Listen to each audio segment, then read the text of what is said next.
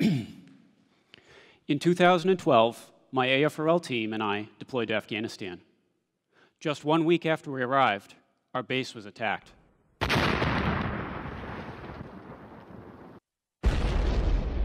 16 Taliban members dressed in stolen US Army uniforms infiltrated the fence line. My team and I watched as the flight line erupted with explosions that rocked the ground. Taliban members targeted aircraft and fuel dumps with rocket-propelled grenades and machine gun fire. The attack and the ensuing firefight lasted hours. Most of the attackers were killed. Many were killed by helicopters that took off from the base and attacked right where they had taken off from, inside the base. After the attackers were killed or captured, the extent of the damage was evident.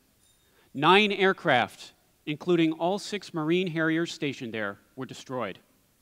2 Marines were also dead.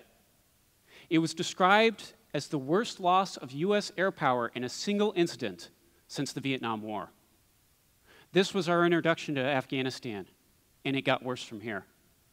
Let me tell you the story of how we got there.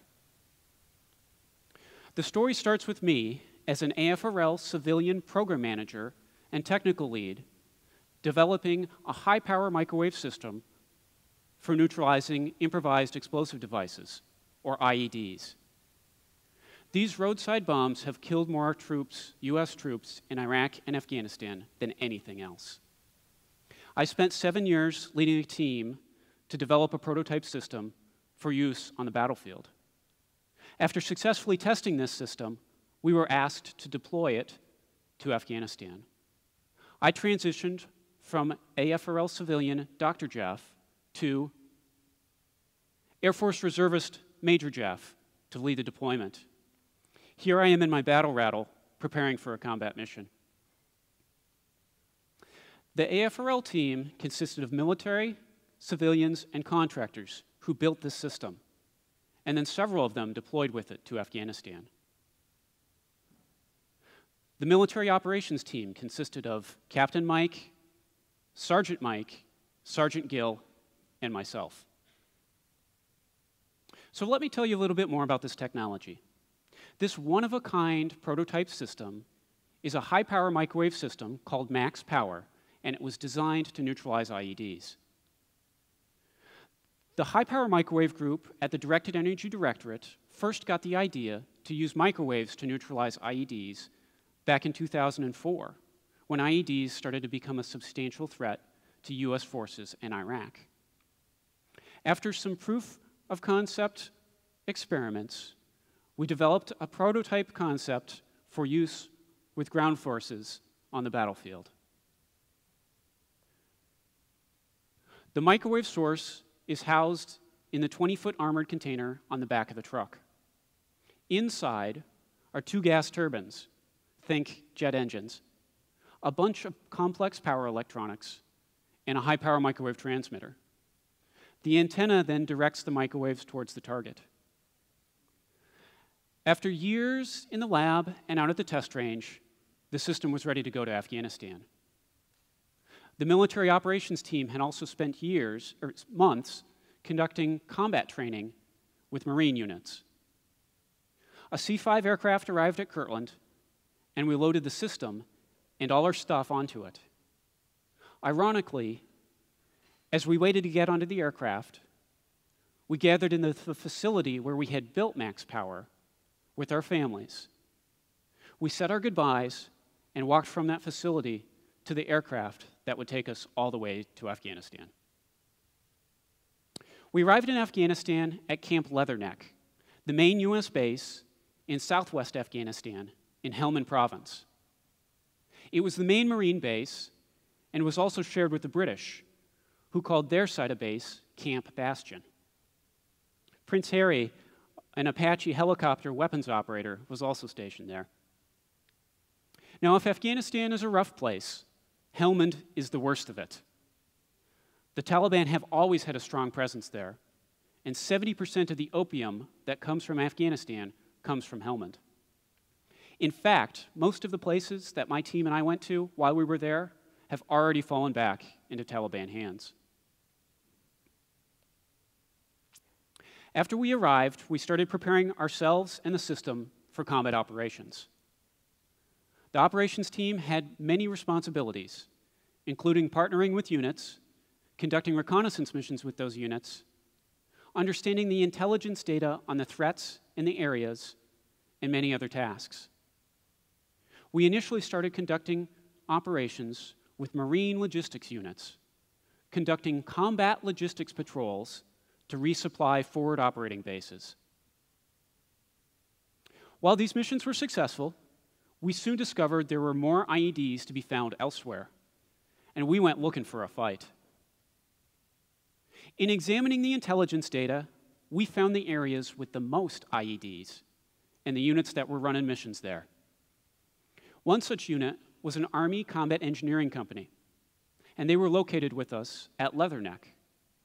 We didn't know where their headquarters were, so we drove around base looking for people in Army uniforms and asking them if they were part of this unit. We quickly found the unit, and after talking with their company commander, we started running missions with them. Now, this is how most missions would go. We would join a patrol near the middle of the convoy. When we got to an area where we thought there were IEDs, we would head to the front of the convoy and lead that patrol through those danger areas. Mike or Gil would drive, and I would operate the system. On these missions, we were exposed to many of the dangers of the combat environment, including small arms fire, IED blasts, and snipers. I was personally within 100 meters of 5 IED blasts. Being out in front of the convoy was a dangerous place to be, and we depended on max power to keep us safe. In the next video, you'll see Gil and I preparing for our first combat mission with max power. We were preparing to go outside the wire, out into danger and combat. The maiden voyage of max power. First time taking it outside the lines. Anything to say, Gil? Let's get out the wire. Yeah. Probably put this in a documentary somewhere in the archives of when I was alive.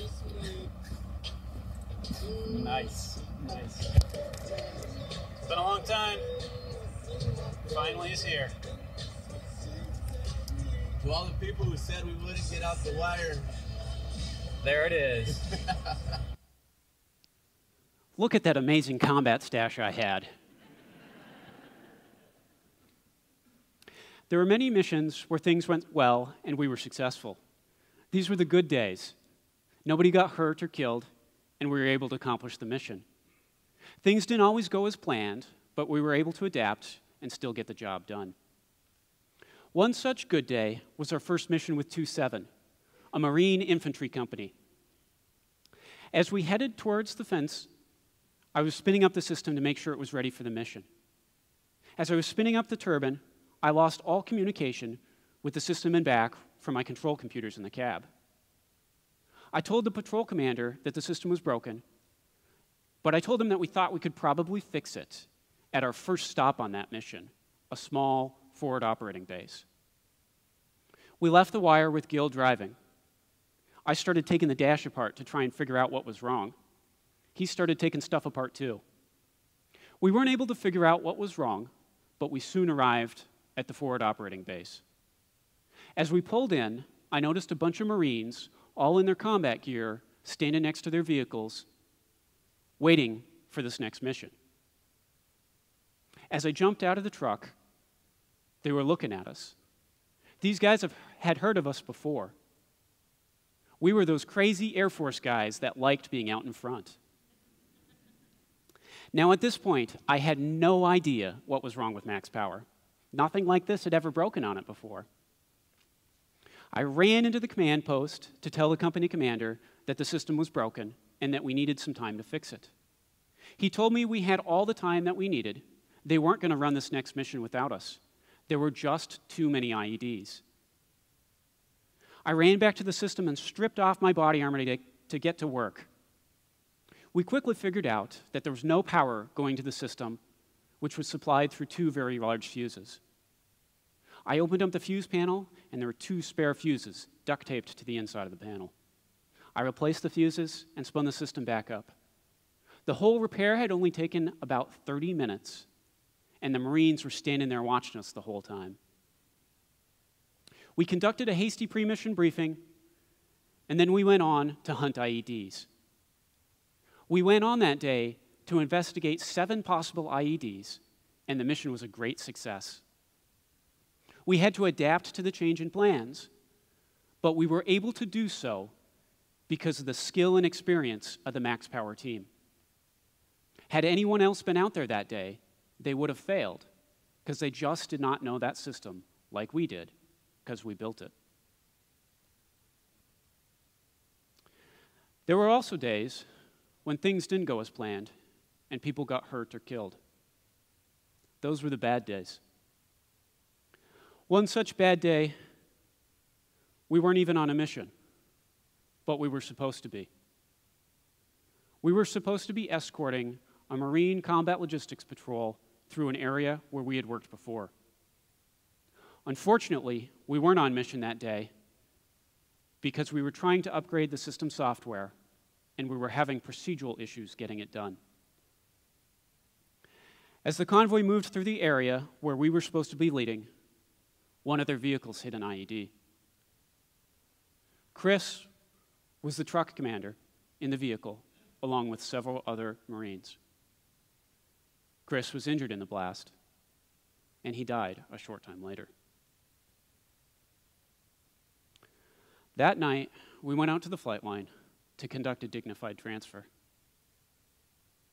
1,000 Marines loaded Chris's body in a flag-draped coffin into the back of a C-130 in absolute silence. A few days later, I went and talked to Chris's platoon commander. As I stood there talking to him, I knew by the look on his face exactly what he was thinking. I was thinking the same thing too. He was thinking, if you had been here, this never would have happened. He was probably right. That was a pretty bad day.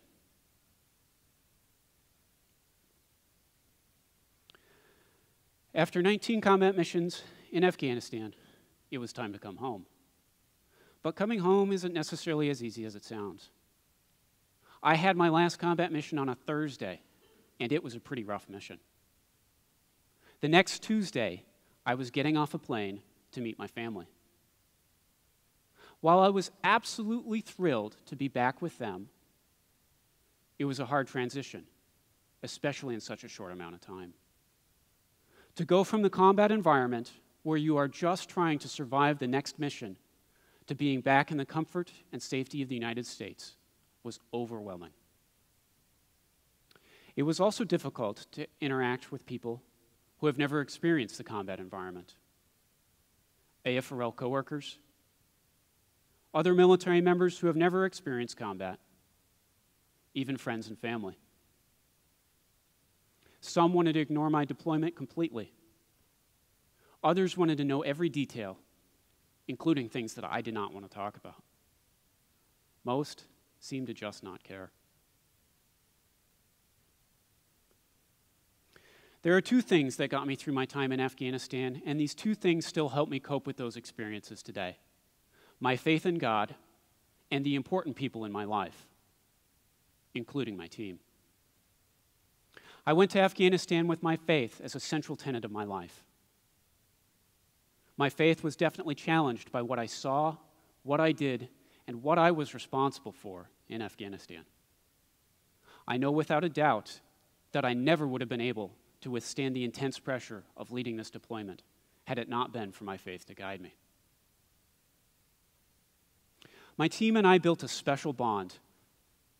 We worked weeks, months, years, working long, hard hours to build Max Power. And then we risked our lives to use it in Afghanistan. On each mission, I would trust them, and they would trust me with their lives. If any of us messed up, we were probably going to die. That bond with them continues today.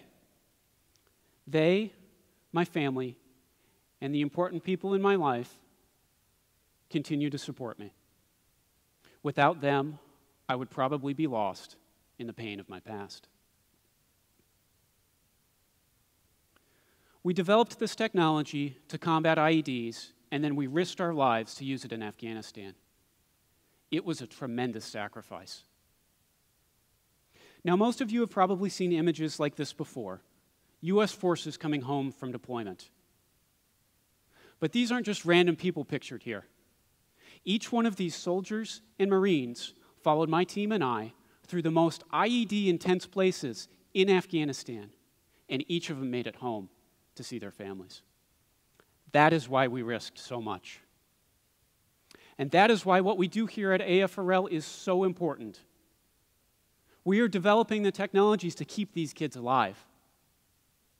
We are developing the technologies that will allow our great nation to continue to win its battles in the future. Now, most of you will never see the impact of the technologies you work on played out on the battlefield. Don't ever forget there are airmen, soldiers, Marines, and sailors, depending on you, to deliver those technologies to them when they need them most. Thank you.